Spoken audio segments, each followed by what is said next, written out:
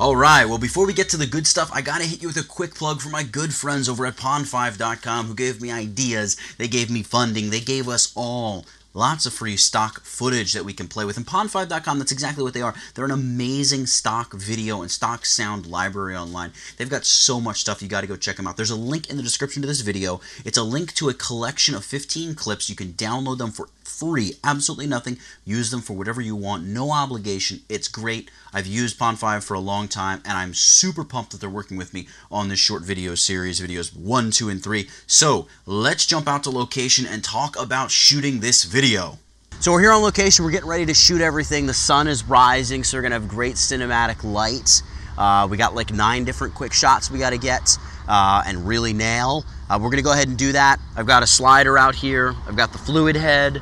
We're going to end up using a little bit of like a rigged up shoulder rig. I know I didn't talk about that on the video last week where we covered all the gear and everything we were going to be using for the actual shoot. But it's just like some basically PVC pipe. Again, I'm trying to keep this as much of a budget shoot as possible, travel as light as possible. Half this stuff probably isn't really necessary, but we're using it anyway because obviously if we have it, we're going to use it. It's going to give us better production value. I've got the Surface Pro out here. It's got the storyboard on it so I can really stick to the script while we're shooting and make sure we just go bam, bam, bam, bam, bam from one shot to the next. So let's get started shooting and I'll give some commentary over the video. Alright, so here we are, we're out on location, and as you can see, I'm getting my slider ready. So we're going to go and we're going to set this up, and the shot is very close to the ground. We were shooting this project at like f2, f2.2, depending on the exact little shot we were getting, and also our shutter speed was 1/60th of a second because we were shooting at 30 frames per second. So the general rule in the DSLR filmmaking community is you double up your frame rate, and that's how you find like what second your shutter speed should be. So 24 frames per second would be a 50th of a second you're going to shoot. 30 frames per second would be a 60th of a second. So we're shooting at 1/60th of a second, f2 or f2.2, and ISO of usually between like 100 to 400. It's so easy to push and pull a little bit of ISO. You don't want to go too extreme, but it's very easy to push and pull a little bit of ISO. Of course, here we're just walking over. I'm just looking around, kind of. I know this shot is going to be low to the ground. We're just going to have the slider directly on the ground. So I'm just looking, there's that kind of grayish background. You can see the kind of cinder block wall comes down to that older stone foundation. And I think here, if he walks sort of between the camera and that stone wall as he just sort of started doing there, that's sort of perfect. Now what I'm having him do is I'm just having him stand in place so I can lock the focus of the camera in on the side of the pant leg. Check light, check white balance, everything like that that may or may not need to be checked.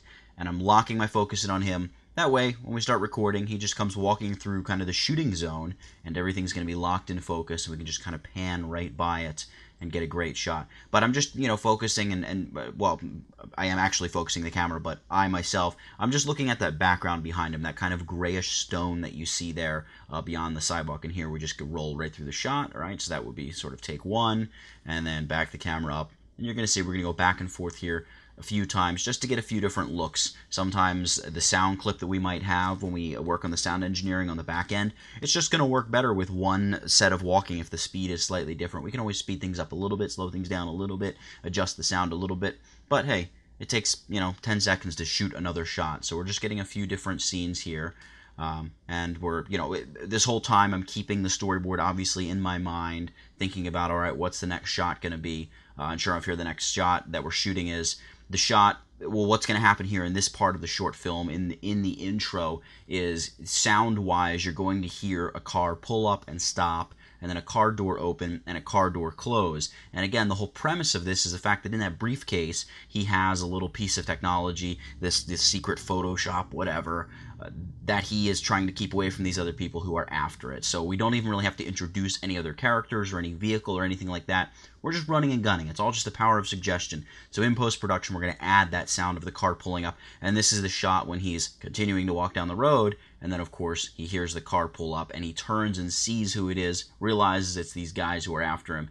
And off he takes running. We had to do a couple different takes here because I didn't quite like the timing. I didn't quite like it. Sometimes he would break into a run a little bit too quickly. Sometimes it didn't happen fast enough. See, right there, you can kind of see he stumbled a little bit, but you can kind of see he turned, he looked, he had a split second to identify who it was. Now here we are moving on to another shot. This was a shot, this is just kind of going to be almost B-roll filler stuff that we're shooting here, where I have him come just running by me. I didn't even really care if these shots were incredibly sharp in focus. This is just stuff that would blur by the screen quickly and just kind of incite the viewer or cue them into this feeling of commotion and confusion, and just that moment when you're, for lack of a better term, just like running for your life. So the idea is we're just getting these sweeping fast shots where he would be running by, blowing by the camera, and the camera guy's kind of trying to follow him, and it's slightly out of focus but slightly in focus. You can see, there I go, just jump backward a little bit, he takes off running, and then we do a couple of these takes as well. Now, what we've got going on here is we're setting up for the first part of the shot where he would come running up to these little concrete barriers. These concrete barriers, by the way, are sort of the waist height, chest height, whatever object that we found out on location that we could drop the laptop on.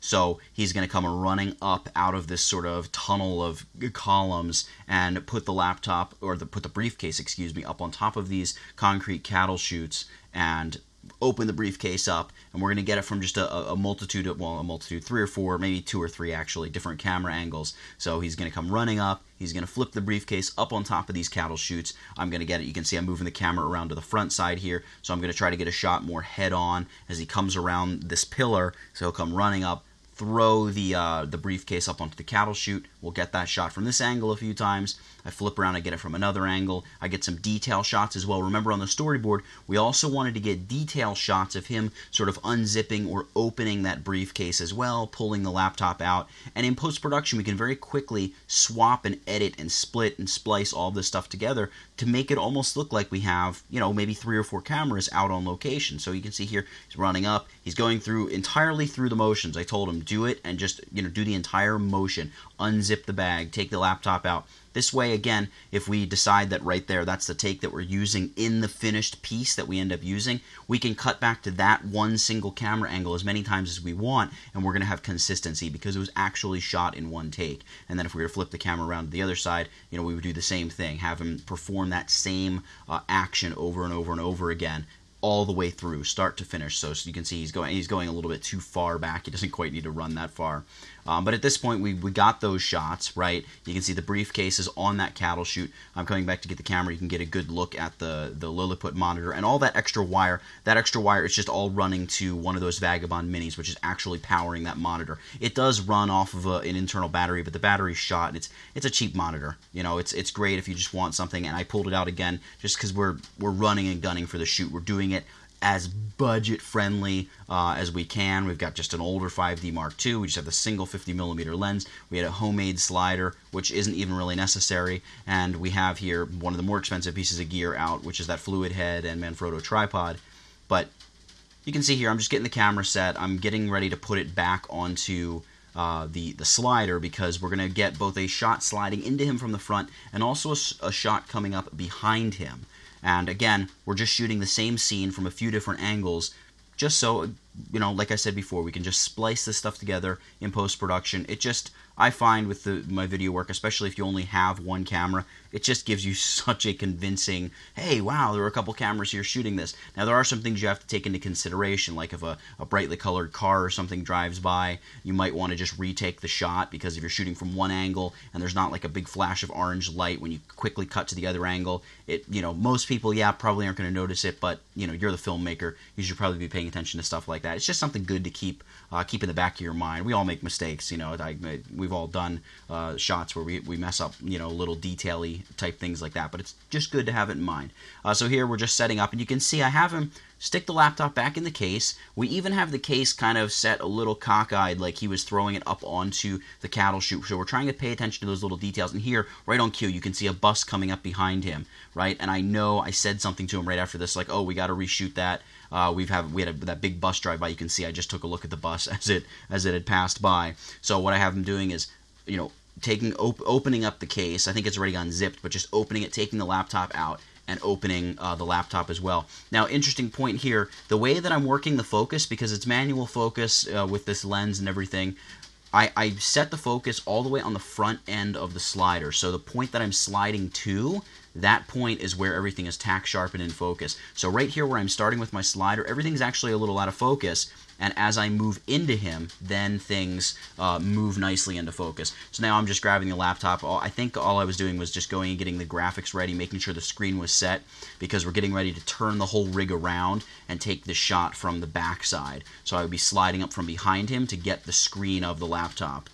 Well, I think. So here we go. It looks like we're taking one more take from the front here. Oh, no, I was right. What I'm doing is, as I mentioned, we're just moving everything around, and I believe it was the last frame on our storyboard. What we're doing is we're setting the camera and we're pushing it right in. Just there we go. I'm showing you as though I was there speaking from the sky on location. We're just going to slide that camera right in behind the computer. Now, I just have these light stands, and in the spirit of being very DIY and very cheap, I just have brackets I think I got from Walmart for like 97 cents a piece, and I just have them screwed to the top of the little brass pieces that stick out of the top of your light stand, of your typical, just get a light stand. They stick out of the top of it. When we mount the slider right on top of that, it just sits nicely on it. It holds it perfectly fine. So just going to set and lock in the focus. Once the focus is done, as long as the slider doesn't move, right, you never have to worry about the focus again. So we're just rolling through here, and I'm going to push the shot in. I'm going to pull the shot out. I'm going to shoot this particular shot along the slider here a number of times, just so we can sort of ensure that from camera to camera, the body language is reasonably the same. It's just for the simple fact that I want to give myself, or my editor, in this case myself, more options when it comes to the post-production. So, this brings us to the end of the field production part of this video. I want to thank you guys for hanging out and checking it all out. Our sponsor is Pond5, and this is important because there's additional footage you can download. If you check out right down there in the description of the video, we're going to be using Pond5, in fact, as we begin to assemble this video into a finished project. We're going to be using some stock clips from them. We're going to use some stock music, and we're also probably going to use some stock sound effects as well. And Pond5 is amazing. They reached out and they wanted to work with me on this project, and I was excited because I had already used Pond5. I've been using them actually for years before, and I absolutely love the service. So it was super cool when they reached out and were like, hey, we want to work together, and I was like, yeah, let's do it. This is amazing, and you guys are going to love it if you go check it out. There's the clips in the description are totally free to check out, no obligation. Just go check it out. You're going to love it. It's great stuff. On top of that, we're moving on now to part 3. Now, part 3 of this video series is going to be all about the post-production side of things. So we're going to bring the clips into the computer. We're going to source all the clips. We're going to make sure we know what's what and what goes where and what we want where and kind of where it belongs with respect to our storyboard and all that crazy stuff. We're also going to talk about color grading and doing the actual timeline editing. We're going to use Premiere Pro, but you can really use any video editor you want because the concepts are the same. And the concepts are the big thing. That's what we want to be focused on. I'm going to be using Premiere Pro just because it's what I use. Final Cut Pro is amazing, and Windows Movie Maker and iMovie and everything. You'll be able to follow this tutorial with any of them. We're also going to do some color grading, which won't be done in the video editor.